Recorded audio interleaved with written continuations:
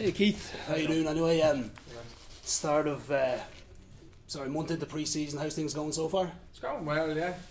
It's been tough pre-season, but it's been good. Starting to feel the benefits now. I think we're nearly 4 weeks into it now, so it'll stand to us now as we start playing games.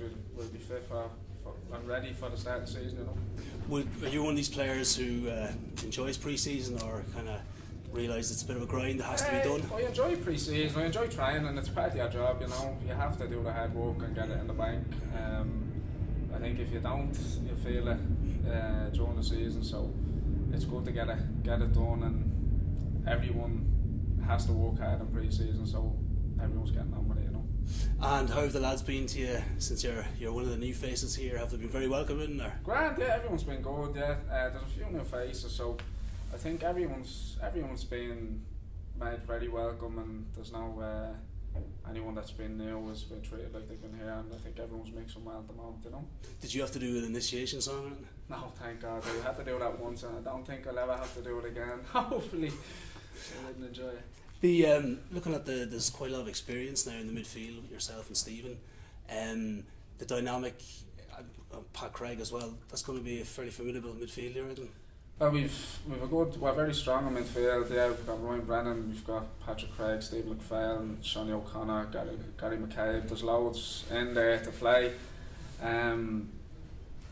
But we're looking forward to getting going. Like there's experience at the back. We've got Conor Kenna as well, and Danny North up front. So we've a good blend of youth and experience in there. You know.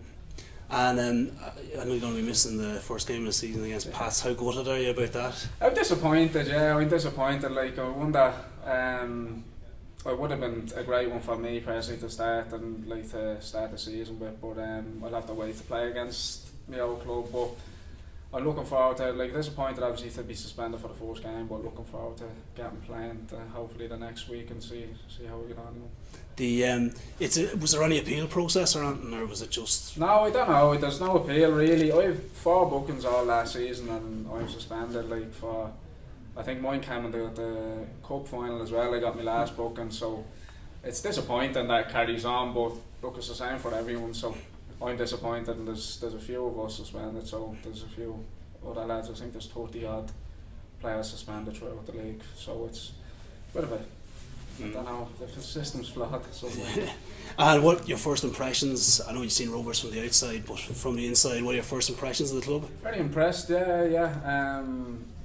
Good decision by myself, I think, to come here, and I'm looking forward to playing. We've done a lot of good work out in the pitches inside, and everything's been done very well, by everyone involved, the staff and the players. So my first impressions are very, very good. Yeah, I'm happy to be here, you know. And do you think in Ireland the pre-season's the close season's a bit too long, or? It can be long, yeah. It's like we played the cup final last year with Pats, and that's, I don't know how long we got. We got nearly 2.5 months before you're back training, so it's a long break. But we've been meeting up in the off season and doing various fitness testing and keeping ourselves ticking over for pre-season. But it is a little bit longer. If it was shorter, it'd be better. Yeah. And finally, Keith, your own targets for this season on a personal level?